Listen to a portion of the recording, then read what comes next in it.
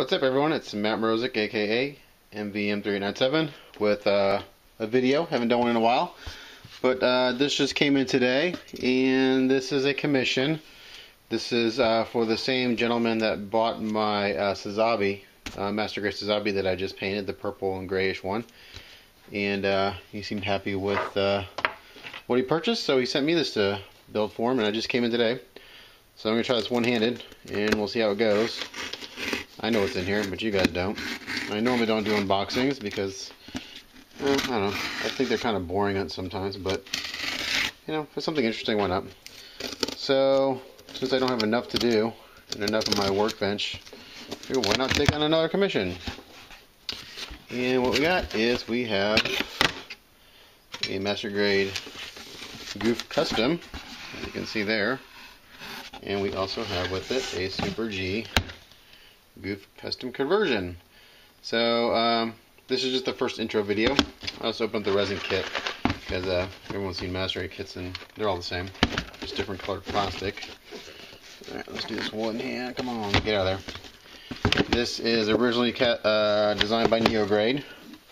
I personally own the SMS version, which is decent. SMS did something a little different, and they made like half the resin and clear, and quite frankly, I'm not too much of a fan of that. But anyway, this is from Super G. I have a few Super G recast kits, and they're all, the ones I have are very good. Decals, they're hard to see here because the camera's not doing a very good job. A couple photos. Standard stuff. Instructions are actually in color, which is kind of nice. And so I'm kind of excited about this. It's a fairly simple kit. Of course, it all depends on how the conversion is going to attach to the Master Grade kit.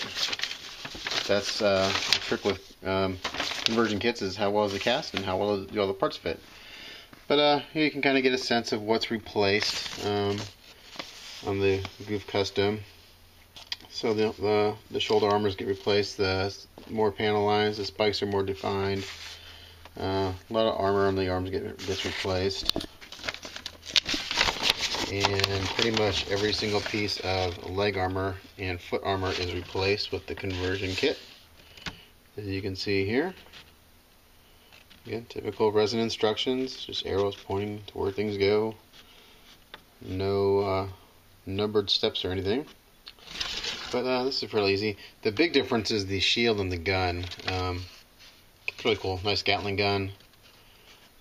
Let's see how that all goes together. And you get that hand gets replaced. That it's like a missile launching hand. You get a nice big sword and a whip. And let's see what else we got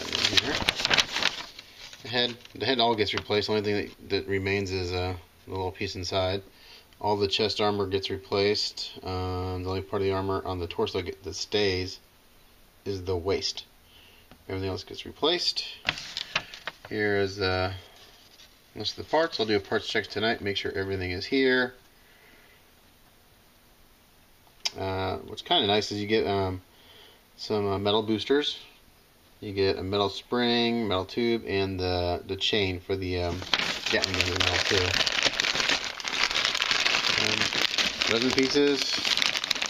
Again, first time I'm looking at it, and looks good. Looks nice and clean. Looks pretty sharp. Then the test will come when I actually start assembling. But yeah, pretty good. There's that nice big sword. You get a nice clear sword too. That's cool. And there's another clear part in there. I'm not sure exactly. Oh, it's the blade. Okay, cool. And the metal pieces. There's one like a little metal piece of brass in here.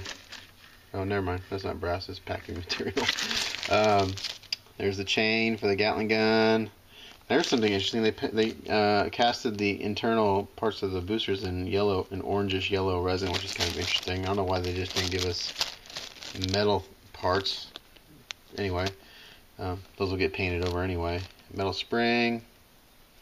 And some wire for the whip, and the Master Grade. So that's just an intro to this build. So for as far as what's on my bench right now, I have this that I'm going to start right away.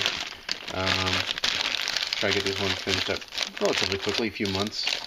I have the 148 Hyper Z that I have not forgotten about. That I need to get cracking on. I need to pull that back out. It's kind of in storage. It got put on hold when I got obsessed with my 160 Sazabi.